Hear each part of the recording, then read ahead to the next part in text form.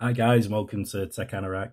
Just wanted to do a quick video as I found there's not many cases for the OnePlus Nord 2 at the moment, so it came out end of July, and I'm hoping we're going to get cases soon because, normally when it's a Samsung or an iPhone or a Pixel, you're looking at the cases coming out straight away. They've normally got the design of the phone. The companies, they must work with the manufacturers so they can produce the cases in time for launch. And I really want to see a Spigen tough armor because I really like this phone and it's glass on both sides, but this is a really tough case. But it's nice you get the jelly case in the box, but because I'm waiting for a decent manufacturer, like I say, a Spigen, or I like the Otterbox cases and a few others. I like the Sup case, Unicorn Beetle as well, they're cool. But I've bought just one off eBay for now, so I think it's quite nice, guys. So I just thought, if my viewers are looking for cases for the Nord 2, this one's not too bad. It was £4.50 off eBay in the UK.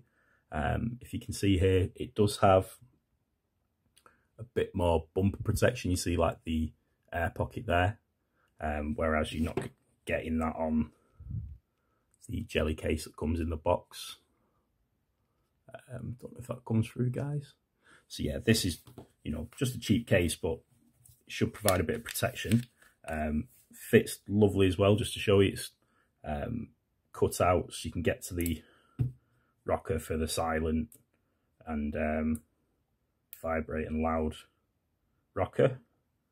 Power button works fine, as does volume up and down.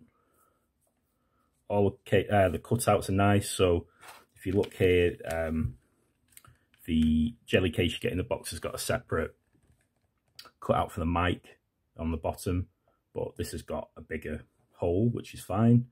Speaker port's good. Camera cutout, it's got some nice razivity, as my man Flossy Carter likes to say, so it's going to protect your camera bump if it's on a table like that. Then you've got another mic up here, and that cutout's perfect as well. So, like I say, just a cheap one. It doesn't have any brand name, don't believe. I'll put it in the description though, and the link to the eBay listing I got it from. I also found, I'm definite it's the same case on AliExpress, but yeah, I needed a case pretty quick, and I know the Chinese sort of websites, they take a while, like a few weeks normally. Although you're probably going to save £2-3 doing that. You did get this in the box as well. I've taken it off because I've got another one. I've ordered a better one, and it wasn't the best, but it would serve a purpose while your mate do. But it does have a screen protector already installed. So yeah, like I say, guys, it's just I'm aware they're really hard to get the cases at the moment, but this is quite nice. It's got like pretend carbon fibre as well, if you can see, guys, and quite a nice pattern, like a, don't know what you call it, like lines, but makes it easier to grip than the gel case as well. But shout out to OnePlus, you get a gel case in there and you get the big 65 watt warp charge, warp speed technology, as Captain Picard loves.